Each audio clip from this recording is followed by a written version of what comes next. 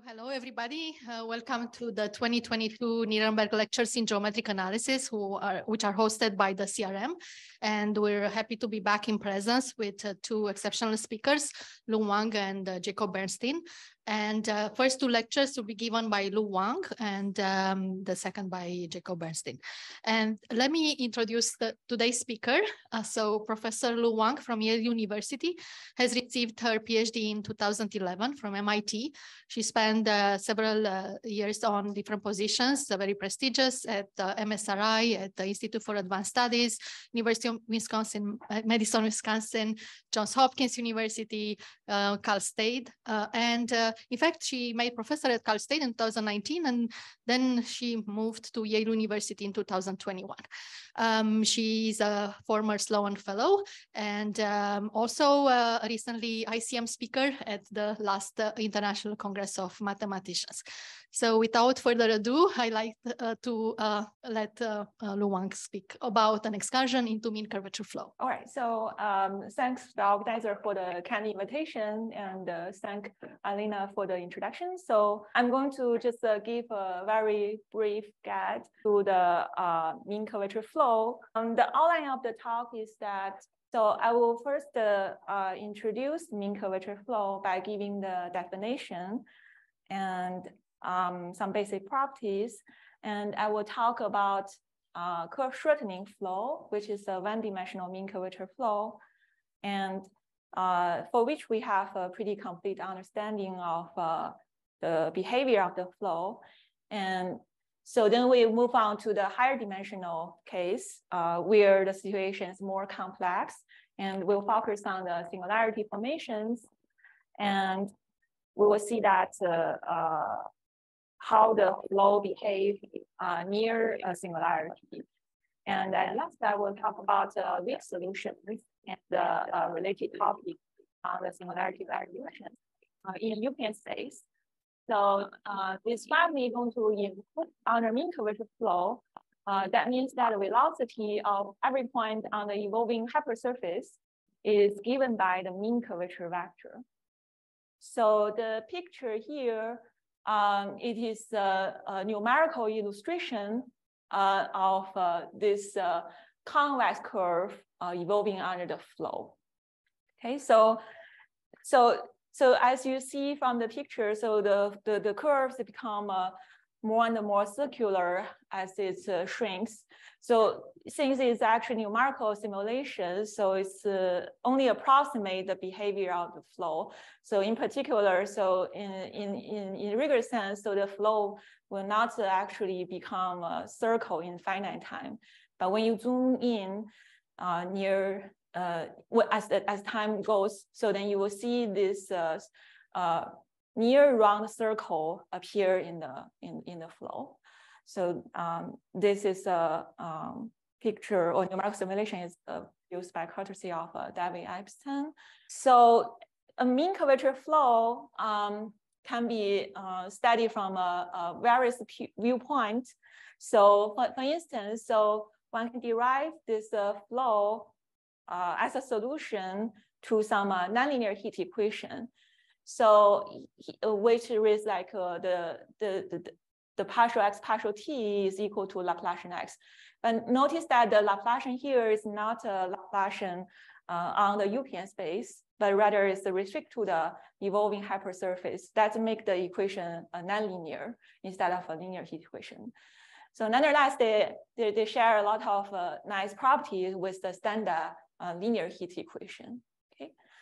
And another way to think about mean curvature flow is from this variational viewpoint. So namely, it is a L2 gradient flow for the area functional. So in particular, so if we know that the flow is compact, so then the area of the flow, it is finite. So then one can compute the derivative, the rate of the change of the area of the evolving hypersurfaces under the flow, and you get this nice formula, which is equal to minus of the integral of the square of the mean curvature vector. Okay, so hence, so minimal surfaces, so those surfaces has a vanishing mean curvature vector. everywhere, so a stationary solution, because the velocity is 0, so it's not move under the flow. So these are some basic property for this mean curvature flow. And so starting from smooth, closed hypersurfaces, so one can always apply the flow and for a short amount of time. But so in general, so the flow will develop singularities always. Okay, so let's take a look at the one-dimensional case. So at first, so let's just consider a convex closed simple curve in the plane, right? So then by classical results of Gage-Hamilton, so you can see that so the curve is going to contract under the flow, but it remains smooth and convex, and it will eventually disappear at a round point. So for instance, one can just take this convex closed curve, take the circle, the round circle as an example of this convex closed curve, right? So if you have a circle, right? So let's suppose this circle is radius r.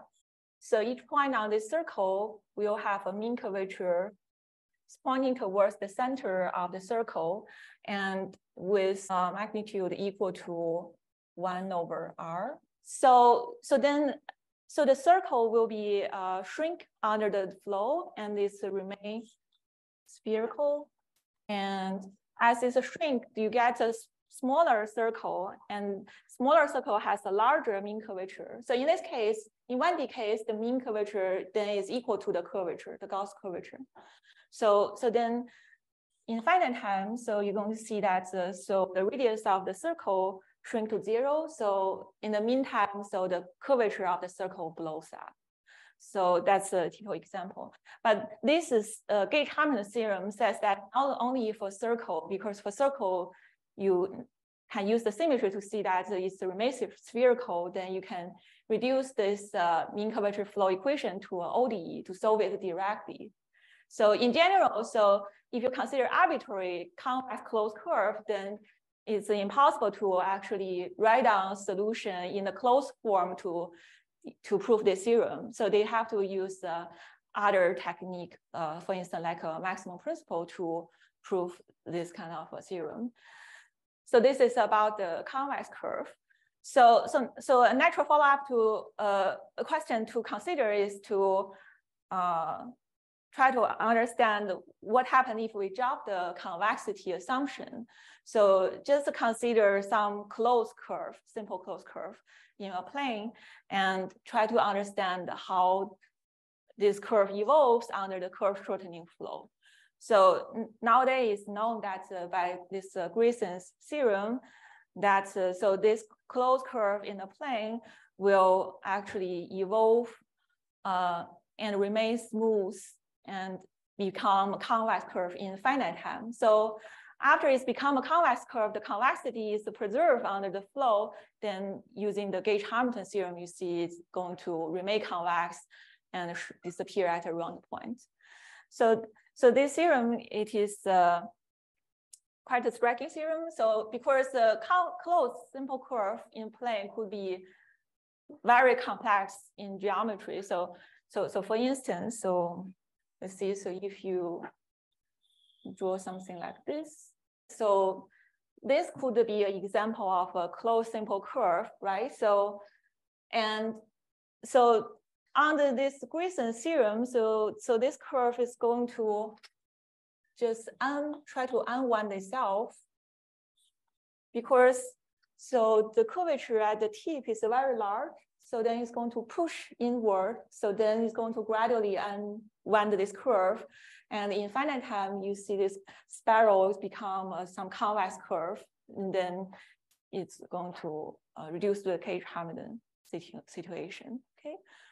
So here we only consider embedded curves, but you could also consider immersed curve. Then that is more complicated. Yeah. So basically, we have a pretty nice theory about the curve shortening flow, namely the one-dimensional mean curvature flow. So it will be natural to ask whether we can generalize this one-dimensional mean curvature flow picture to higher dimension. So in general, so this is something impossible, and because one can try to think about some example like this. So one draw a two ball, right? So, and then you remove a small disk on each of this ball, and then you draw them by a thin neck, right? So now imagine like if we focus on the region of this large ball, so its mean curvature is going to be much smaller than if we focus on the neck region, right? So because the mean curvature of the neck is going to proportional to the radius of the cross section, which is one over the cross section, which is much larger. So as you flow, so you imagine, so this neck becomes thinner, and the sphere also shrink, but this shrink in a much slower speed. So in finite time, you're going to see that before this sphere shrink to the center, as in the example of the circle, which is also work for higher dimension. So then this neck region going to shrink to its axis in a faster speed, right? So then you see the singularity going to develop even before the surfaces disappear in any low dimensional object. Okay. So this example shows that this simple pictures in curve shortening flow case is not going to hold in higher dimension. So however, so this example you can actually restrict to a smaller class of hypersurface in higher dimension. For instance, if you restrict to convex hypersurfaces, then the gauge Hamilton results still holds true, though the proof is completely different given by the scheme. But in general, so higher dimension, the mean curvature flow behave more in a more complex way. So then the focus of the study for the higher dimension mean curvature flow is on this singularity formations. So the two we're going to study the singularities in mean curvature flow is this blow-up analysis. So let's take a mean curvature flow on MT and then take a sequence of points. So this xi is the point you can start in one, and I is high, and here. So and then let's take the sequence of numbers rho I that tends to infinity. So then we can define the blow-up sequence of the flow at x0 t0 to be the sequence of this flow given by this MTI. So which basically says that you translate your flow in space-time by this xiti, and then you dilate in time and in spatial direction simultaneously by rho I. But so the factor is different in time and in space, because the heat equation has this scaling property that so that you know that if you scale your space by rho, then you need to scale your time accordingly by rho -2, right? So to make it's a scaling invariant heat equation, right? So basically, this MTI is like you look at your original flows centered at xiti in a zoom-in scale. Okay, so if any subsequential limit of this MTI exists, we will call the limit a limit of flow at x0 t0. Okay, So in principle, as we're going to talk about weak solutions, so this subsequential limit always exists. And the limit flow is called the limit flow is because it's also weak solution to mean curvature flow. Yeah. So then the question is to understand this limit flow. If we can understand the limit flow, then we can say a lot about the asymptotic behavior of the original flow near this point x0, t0. And what we're really interested is like when the x0, t0 is where the original flow has a curvature blow up. But this analysis is not restricted to those points. It's, you don't even need to restrict this xi, ti, or x0, t0 to be a point on the flow. So it just works everywhere. But we're mostly interested in the case that when x0, t0 is where the flow becomes singular. Okay. All right. So in general, to understand this limit flow is a challenging question. So, but we have a lot of recent development in the classification of limit flow under various conditions. And that's I may mention some at the end or the talk tomorrow. Okay. So let's then look at some special case. So when we have this xi, ti, they are all equal to this x0, t0. So for that case, we can understand the limit flow much better thanks to this Huiskin's monoticity formula. So this formula considers the rate of the change of this weighted area. So the weight, it is this backward heat kernel phi and centered at x0 with scale t0. Okay. So then by direct you can compute the rate of the change of this weighted integral, and it satisfies this identity here. Okay. So the integrand on the right hand side, besides the weight, it is this variation of this mean curvature vector on the surfaces. So it is important to notice that this is also some formula that is scaling invariant. So it's make it useful for the study of the singularity analysis. So from this formula, one can see that, so if we choose this sequence of points in space-time xi, ti, so they are all equal to the same point x0, t0. So then this subsequential limit, if exists, so going to satisfy this structure equation, which reads that, so the t times slice is given by the scaling of the -1 times slice by square root minus t. So this means that, so this limit, which is a family of hypersurfaces with possibly singularities, that is like, the shape is the same, but you just dilate sometimes less, right? So hence we call such limit is a self-similar shrinking. And so this was originally proved by Huiskin.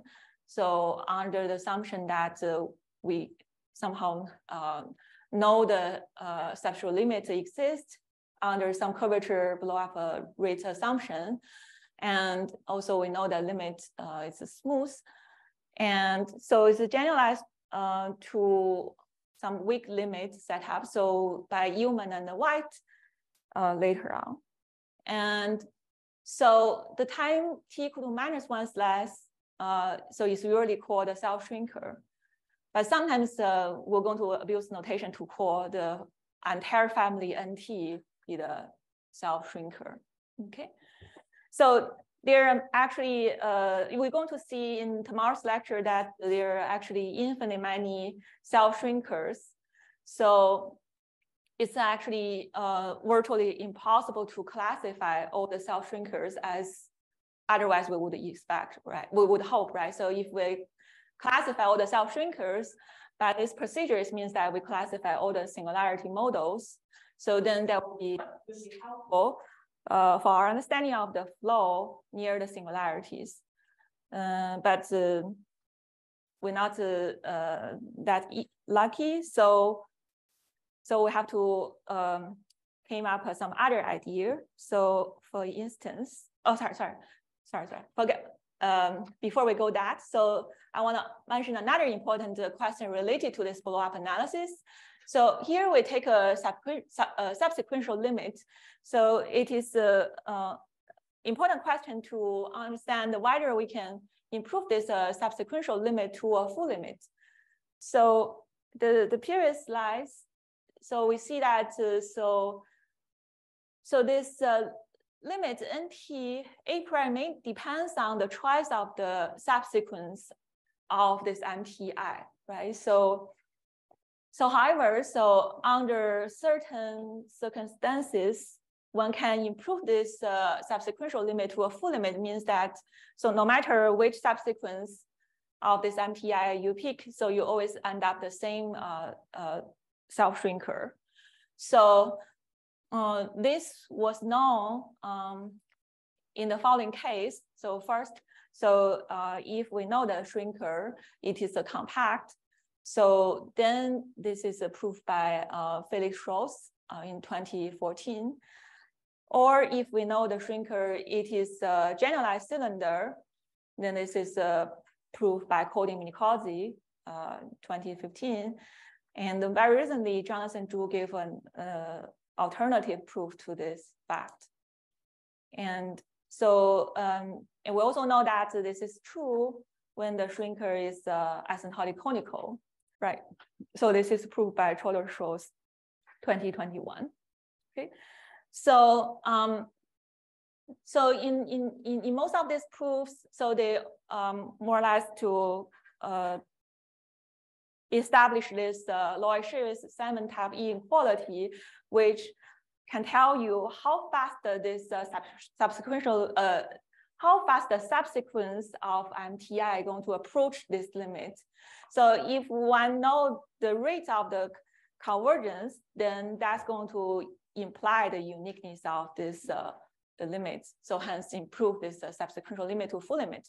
So for instance, so in the case that the shrinker is asymptotic conical, that has a nice consequence that, so then this means that the singularity x0 t0 will be isolated in a backward in time parabolic neighborhood.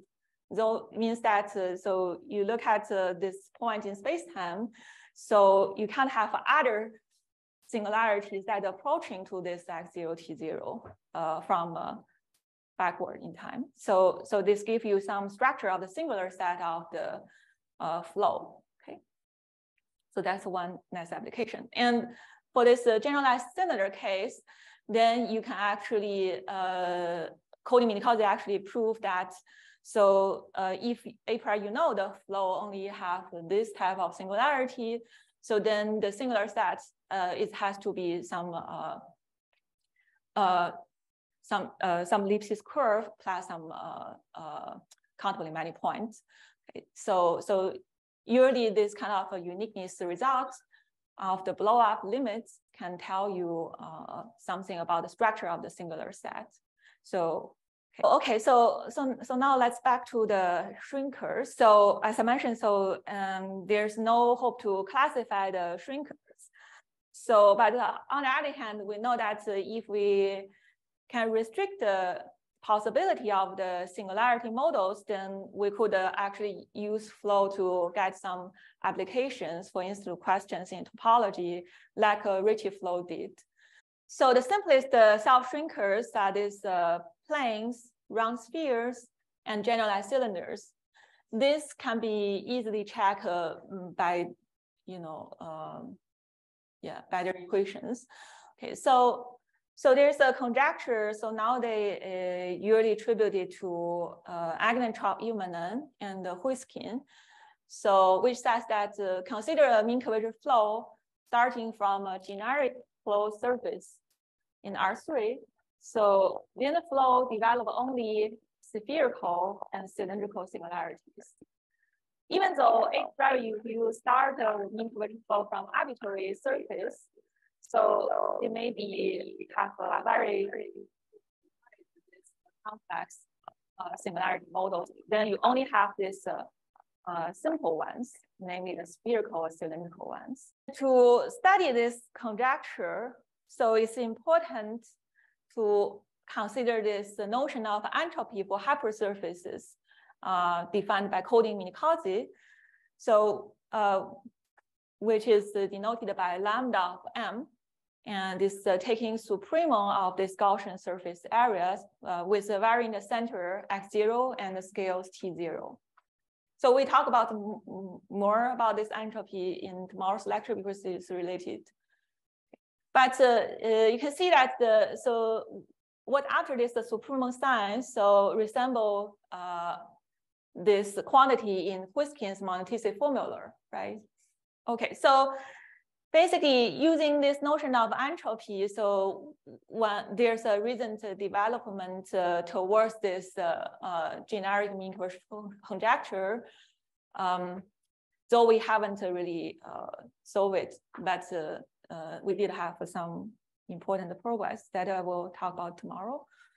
Okay, so this is about singularity formations in a mean curvature flow. Okay, so next question is that whether we can somehow continue the flow through the singularities. So namely whether there's a suitable weak notion of mean curvature flow, right? So like you have some like nonlinear PDE, and then you know the classical solution will stop exist at some time. Then naturally you want to consider some weak notion, weak solution, right? So there are actually several different weak notions for mean curvature flow, and here I mentioned a couple of them that is related to the talks for the rest of the week. So first is this bracket flow. Okay, so a bracket flow, so it is a family of these measures mu t. Okay, so that satisfies this variational inequality. So basically you take some test function phi, which has a nice regularity property. So it's, in this case, we take a phi to be C2 function, and we require it to be non-negative and compactly supported. Okay. And so then the left-hand side is the difference of this integral of phi against this measure in this family. So T1 is the time before T2. So then you can bound this difference from above by the right-hand side integrand. So this H, it is a generalized mean curvature on this measure. So this D perp is like you consider the differentiation of phi, but then you take the normal part. So yeah, so that is. So we don't need to worry about the precise meaning of this inequality. So, but you can just try to understand. So why is for the weak notion of mean curvature flow? For instance, if you have a classical mean curvature flow MT, so then you can define this measure mu t to be the n-dimensional Hausdorff measure that's supported on MT whenever MT exists. And then you define mu t to be 0 otherwise. So then you can check that this mu t is going to satisfy this variational inequality, okay? Right, so the advantage of this bracket flow is that it has a nice compactness property.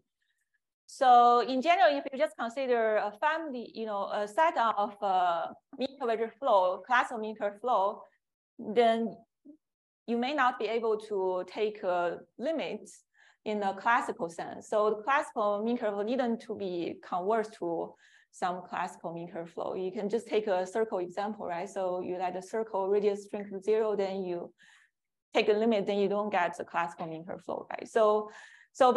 However, so for bracket flow, so if you consider set of bracket flow that under some very weak assumption on the uniform bound on the mass of the matter, so then you can see that, so you can almost always like abstract some limits. So in other words, so that is compact, right? So this is crucial in this blow up analysis that we mentioned before. So we said that so whenever we can take the subsequential limits, then it's called limit flow. Now, if using this bracket flow notion, then you can always take a subsequential limit. And the limits of flow, it is a bracket flow. So however, so the disadvantage of this bracket flow is because we require inequality instead of equality. So it's necessary because we have to allow some mass drop if we want to have this compactness theorem holds, right? So it's kind of some like a lower semi-continuity property that we need, right? So because of this inequality, right? So even consider classical flow MT. So we could just truncate MT, at any time we want. So then we still get a bracket flow starting from the same initial data, right? So there's nearly no uniqueness for the bracket flow starting from a given initial data, okay? Besides bracket flow, one can also try to think about hypersurface as a level set of functions. So this gives rise to this level set flow. So consider a function defines on this space-time. And so let's think about each level set of this function. It is moved by its mean curvature vector. So then that's going to give rise equation that this function satisfies, which is read in this slide. The partial u partial t is equal to du times the divergence of du over the norm of du. Right, so the du divided by the norm of du, it is exactly the normal to the level set of u, right? So then you take a divergence, give the mean curvature. And the partial u partial t divided by the norm of du, that's exactly the, using the implicit function, you see that's exactly the normal part of the velocity. So as long as the norm of the du is not 0, so then this exactly saying that level set of u move by mean curvature. So of course, so the difficulty is to deal with that. So then the du could be actually 0. So then you have to refer to this viscosity solution to make sense of this degenerate PDE. Okay, and for technical reasons, so we'll assume this u is a constant outside the compact set. So because we just interested in like initial data to be closed surfaces, so it doesn't hurt to ignore what happened outside large set. Okay, so right, so by the early work of Chen, Giga, Goto, and Evan Sprague in the 90s, so under the assumption that the initial function is Lipschitz, then you can actually show that so this u is always exist. And then we call the 0 level set of u a level set flow. You can actually take other value as well, but for simplicity, we just take the 0 level set. So one can show that this level set flow coincides with mean curvature flow as long as the latter exists. So hence it justifies a reasonable weak notion for mean curvature flow. Okay, and so the advantage of the level set flow is that so it is exists for a long time and is unique. So, however, the disadvantage of this level set flow is that so in theory, you would hope that the level set of function is like some one-dimensional lower codimension one object. So, however, there's a famous example by Evans-Brack, so that you consider something like this, like a finger 8 curve. And then if you consider this to be some function, zero level set some function, okay? And you try to apply the level set flow to this initial data, then you see that immediately there's some like a non-empty interior region will develop. So this can be seen, for instance, so one know that so if you have a curve in plane and the area of the curve, the area of the region enclosed by the curve is going to decrease under the flow with a rate equal to -2 pi. So if you approximate this finger 8 from inside, then you see the areas shrink with a rate 4 pi. But you approximate it from the outside, then you see the rate of the area change is -2 pi. So then there's a difference. So that tells you that must be some region with a non-zero area developed. So this means that, yeah, so there's to the level set in general could actually flatten. So when it's flattened, then geometrically it's become not very satisfying, right? So you expect something like a hypersurface or curving plane, but then you end up having some region open sets in Euclid space that's at least on the area. So then that make when that happens, so then the level set flow cannot lose their geometry meaning. So however, so there's a fix to that. So again, so the genericity play an important role here.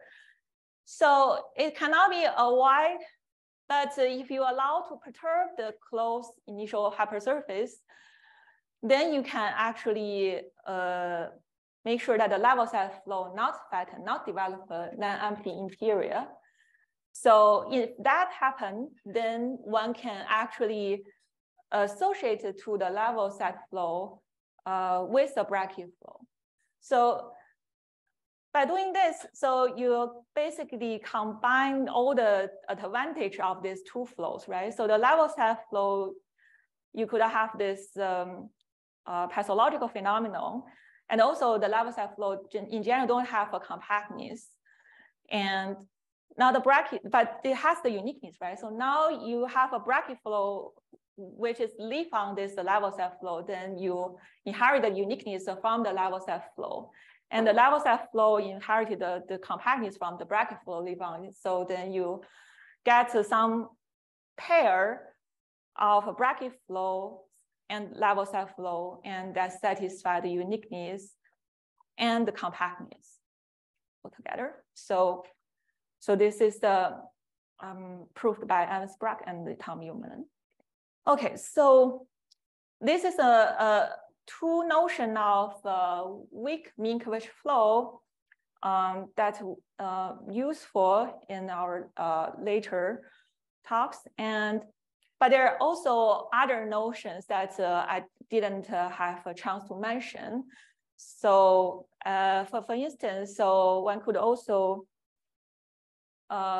using this minimizing movement approach to define the weak mean curvature flow, which is like you like something like you discretize your time, and then for each time you're trying to solve some minimizing problem for suitable functional, and then you let the time step become smaller and take a limit. They're going to convert to some weak mean curvature flow. And another approach is based on this Alencon approach. That is, again, you basically try to regularize the equation, and then you take a limit as the parameter go to 0, and then you see you get some bracket flow out of this Alencon approach. So that's another approach. So now, because we have this weak flow, so then we can try to study how the singularity can be resolved, right? So before we have a classical flow, when it becomes singular, then we can try to see the behavior of the flow when the singularity form, right? So now we have this weak notion. We can pass the flow beyond the singularity. So then we can try to understand the asymptotic behavior of the weak flow when it emerges from a singularity, okay? So we don't have a complete understanding of that question as opposed to the singularity formation. So in some special cases, we can say something. So the case we consider is like, suppose we have some situation that we have some asymptotic conical singularity formed. So namely, we see some self-shrinker that is non-compact and asymptotic to a cone at infinity. Wondering like, okay, so how this cone-like singularity can be resolved in the setup of this weak flow, okay? So let's first take a look at some simple example that we know in this setup. So, by work of Yumanen, so and later on Qiding, so we know that so if we restrict to dimension n between 2 and 6, so and we take a cone in Euclidean space with isolated singularity at origin, then one can find the mean curvature flow that coming out of this cone. So that's satisfy first. So the t times less is rescaling of the time t equal to 1 slice. So it's expanding. So as as t larger, and you see that it's actually self-similarly expanding. Okay. And as t tends to 0, then you see that this flow converges to this cone, except at the vertex of the cone. Okay. So, and in this case, so we see the time t equal to 1 slash self-expander. Right. So this basically says that so if we start some cone-like initial data, which probably the simplest possible, singular initial data you can imagine, right? So, and then you can somehow find the mean flow. So it is actually smooth all the time, but and approaching to the cone at initial time, right? So you can think about this way is like you smoothing out the singularity which of the cone, right? So you are going to have a cone, right? So which is singular at the vertex, right? So now you have a flow and it's smooth everywhere. So you can think about this LT is resolve the singularity of the cone at the initial time, right? So, and so, however, so there are actually more than one way to resolve this singularity. So namely, so here it is the existence of such self-expanding solution, but it could also other type of mean curvature flow that's coming out of this cone as well. So the hope is trying to see that, so if LT here is mean curvature flow, but not necessarily self-similar expanding. So can we somehow see that, so when we examine this flow near the vertex of the cone, we see some self-similar structure appear as we see when we have singularity form. So the difficulty is that in the Huisking magnetic formula, if you reverse the time, then you get weight going. So then everything is going to go up. So then it doesn't make sense. So, but it's still inspired by that formula. So we try to consider some relative notion of that, so that we can still derive this monoticity formula. So then we can get this blow up picture we want. So anyway, so the first step is to notice that so the expander asymptotic to this cone at a rate of 1 over the distance to the origin.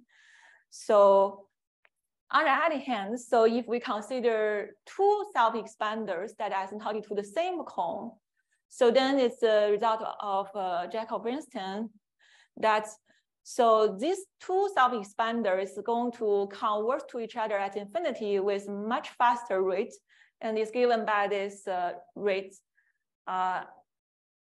x to the n-1, and the times is exponentially decaying function. Okay. So if we consider hypersurfaces trapped between these two expander, then we can define this limit, which is basically the difference of this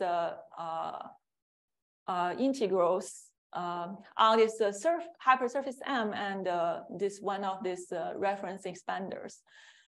So, and we can show that this exists, though it may take a value equal to positive infinity, as we don't impose any asymptotic regularity on this M. So, and this limit is called the relative entropy. And this limit will be the replacement of this Gaussian weighted area in Huiskin's monoticity formula. So, and this is a proof by Bernstein and myself. And early on, so if one assume M is also a self-expander, then it's known by Dorel and Schultz. And they also, in that case, also show that the limit is finite. Okay, so using this relative entropy, then one can prove this monoticity formula that is a forward analog of the Huiskin's monoticity formula. Okay, so here we consider a flow that's coming out of this cone with isolated singularity. But we assume that the flow is trapped between these two given disjoint self-expanders.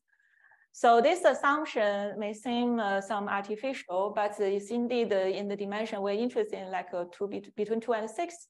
One can prove that this is always true. So it's indeed not an assumption. Okay, so under this assumption, then one can prove this forward analog of Huiskin's monoticity formula. So the right-hand side is basically the same as you see in the Huiskin monoticity formula, but with t0 equal to 0, and then you flip the sign of t. And then the left-hand side, if you write it out, in terms of integral over m, so then you see it's also same, exactly same as the Huiskin's monoticity formula. Okay, so but here is like you subtract something also big and make it everything finite. Okay. In the same analysis as before, then we'll see that the self-expanders is going to arise as the limits of the blow-up sequence.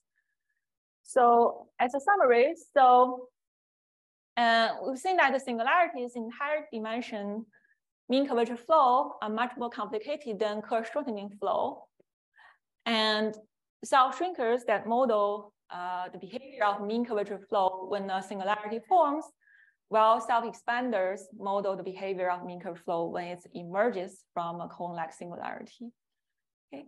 So in the next lecture, I will talk about more about self-shrinkers. And so in later lectures, in Jacob going to talk about more about self-expanders. So I also want to mention some aspect I don't have a chance to mention, but it's still important. So, for instance, I didn't mention the mean curvature flow under various convexity assumptions. There are actually several recent breakthrough on that. So, for instance, by this work, Andrews and Brandon Whiskin and others. Okay. And I also don't have an opportunity to mention some recent progress on the classification of Asian solutions. So this limits of flow, so they are actually they are actually bracket flow that exists for all negative time. So so it's important to understand the classification of these flows. So under various conditions, for instance, under some non-collapse conditions, then one can try to classify these ancient solutions. So here I just mentioned some works, and you can refer. You can also see the reference there in. And as last, so I only talk about the mean curve flow in codimension 1, but it's also natural question to consider flow in higher codimension. So even just the curve in R3, it exhibits several interesting phenomena that's significantly different from planar curves. So, so here I think Cohen-Minkowski recently has some attempt to study this, extend some theorem in curvature flow in codimension 1 to higher codimensions. That's also I don't have time to touch on. Okay, so I think that's all. Thank you for your listening. Thank you very much. Are there questions? You mentioned a couple of times genericity condition that for generic you can avoid various kind of degenerate situations. So can you make these generic conditions explicit, or is just the existence? It's quite explicit. It's a basic open dance condition. So, I mean, but can you like formulate it in some, I don't know, geometric term? Like, what do you really need from your starting surface? So then I don't know. So I guess it's, so for instance, I can't determine something is generic or not. Then I don't know. That's my question. Yeah, so you don't know. Yeah, I don't know. Yeah. Thanks. Any other questions? Yes. Going back to the conjecture related to the classification of the genetic singularities, you already mentioned 2, but in the example list there are 3. Why the other 2 is not included? Sorry, why is not? Why the other one is not included in the very beginning? So you mean the generic mean curve flow conjecture, right? Okay, so the planes you mean? Yeah. So okay, so that's a good question. So because if actually a plane arises at the limit, so then you can appeal to this bracket's local regularity theorem to see that it's not actually singular point. Okay. So it is a singular imply that it's actually round sphere or cylinder, not a plane. Another question here, in the definition of relative entropy, somehow it's not Gaussian measure, it's a positive sign. It's potential in going back, not here, near the end. Sorry?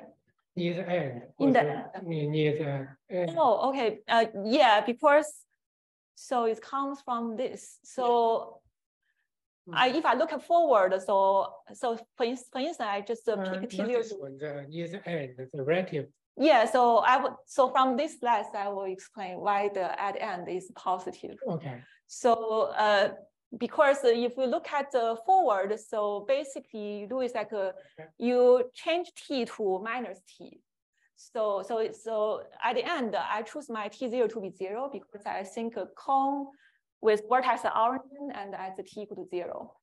And now if I switch t to minus t, then I exactly get the t to the power n minus 2 and e to the power x squared.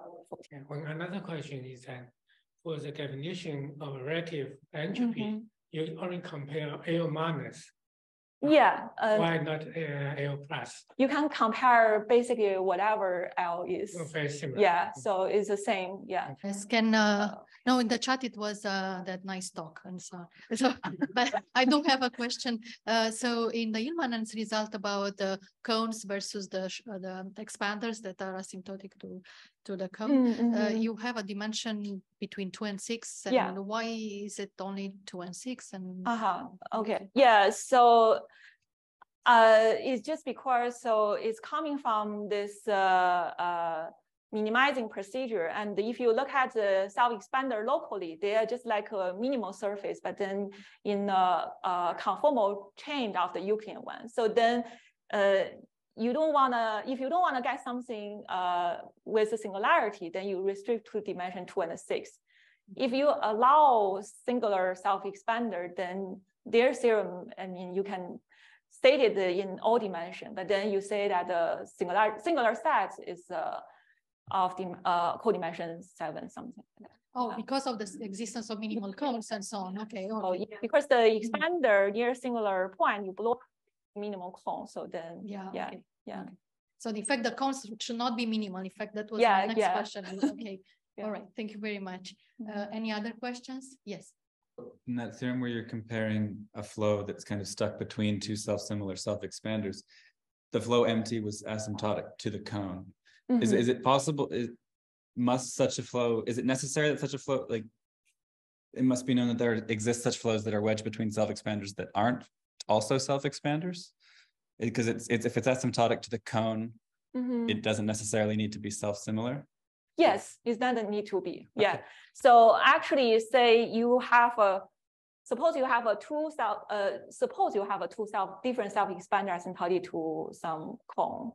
And then you can actually, so basically what we know, like, so suppose already you know that a cone support more than one self-expander, right? So then you can actually always find some unstable self-expander, because the self-expander is a critical point of some functional.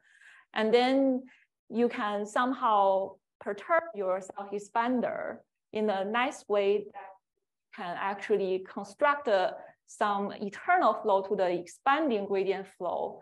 That's when time go to negative infinity, is convert to this unstable one. And then when time go to the positive infinity, it can convert to a stable one.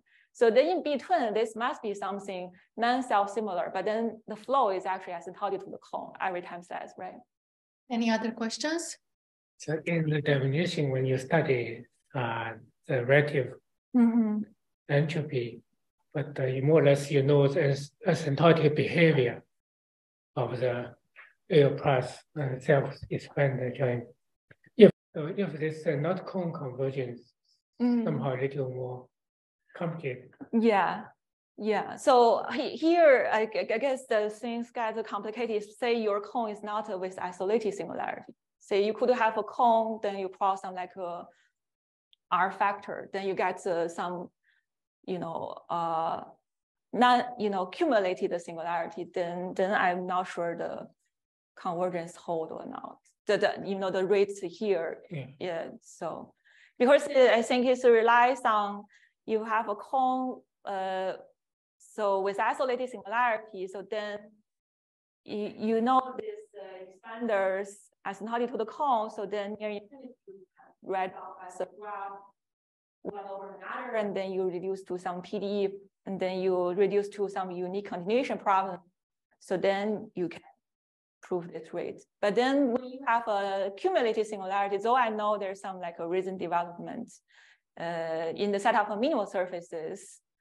So, but for the expander, I don't know. So then you definitely cannot write a graph of one another. So then it's more complicated. Yeah, but I think it's it would be interesting to consider that case as well. Yeah. Thank you. So, any other questions? If not, let's thank the speaker again.